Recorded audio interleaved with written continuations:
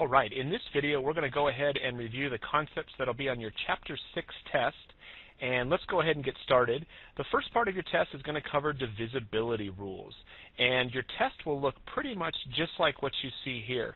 We learned the divisibility rules for 2, 3, 5, 6, 9, and 10. I'm going to give you a number, and you're simply going to have to write yes or no next to each one of these numbers, basically saying yes, the number is divisible by 2, or no, the number is not divisible by 2. And if you remember, the rule for 2 is if it's an even number, or if it ends in 2, 4, 6, 8, or 0, it's divisible by 2. 345 is not ending in 2, 4, 6, 8, or 0, so we would write no next to this. The rule for 3, if you remember, if you add up all the digits, 3 plus 4 plus 5, 3 plus 4 is 7, 7 plus 5 is 12. The rule for 3 is, will 3 go into the sum of these numbers? Will 3 go into, add these all up and you get 12. Does 3 go into 12? Yes, it does, which means that the entire number is also divisible by 3. And if we skip down to the rule for 6, the rule for 6 was, if 2 is yes and 3 is yes, 6 is also yes. Now we look here and 2 is no, so 6 is going to have to be no as well. Remember, 2 and 3 must both be yes. The rule for 5, does it end in a 0 or a 5? Yes, it does, so this would be yes. And the divisibility rule for 9 is just like 3. Add them up and see if 9 goes into that sum. Now we add these up and we get 12. Does 9 go into 12 without a remainder? No, it does not, so we would put no here. And the rule for 10 is probably the easiest rule. If the number ends in a 0, it's divisible by 10. This number does not, so we would put no as well. Jumping over to this bigger number, don't be intimidated by the bigger number. It's pretty much the same thing. The rule for 2, well, we look. It ends in an 8, which means it's an even number. So yes, this number is divisible by 2. For 3, we need to add these all up. 1 plus 2 is 3. 3 plus 3 is 6.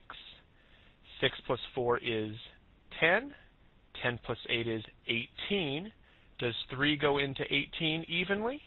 Yes, it does. 3 goes into 18 6 times evenly, so that would be a yes. And look at this. 2 is yes. 3 is yes, which means that 6 is also going to be yes. All right, 5. Does it end in a 5 or a 0? No, it does not, so we would write no. And once again, the rule for 9 is just like 3. Add them up. Our sum was 18. Does 9 go into 18 evenly? It sure does, so we're going to put a yes there. And finally, 10. Does it end in a 0? No, it does not, so we would put no there.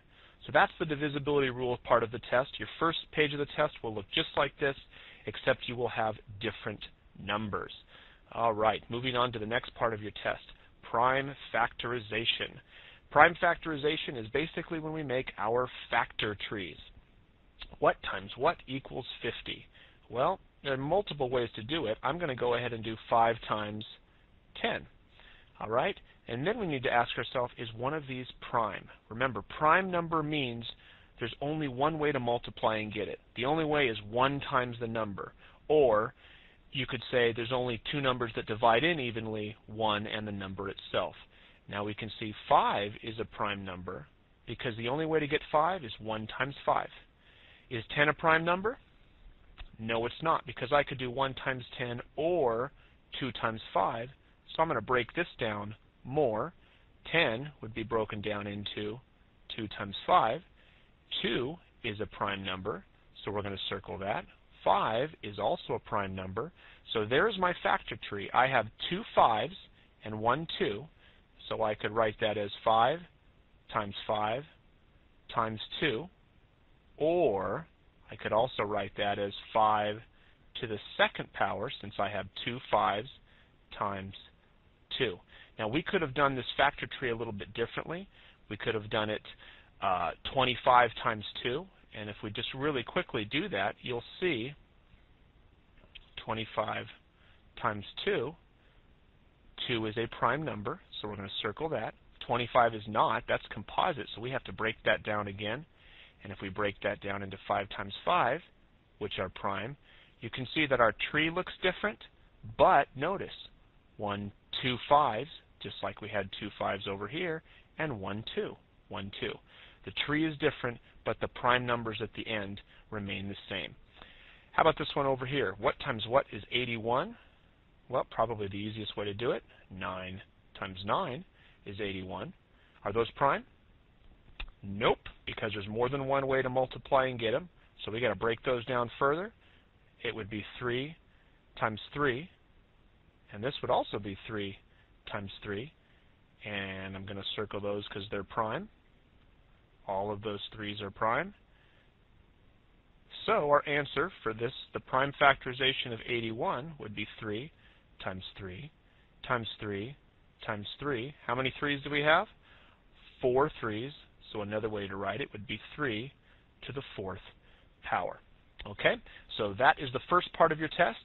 Tune into part 2 of this math review video for the rest.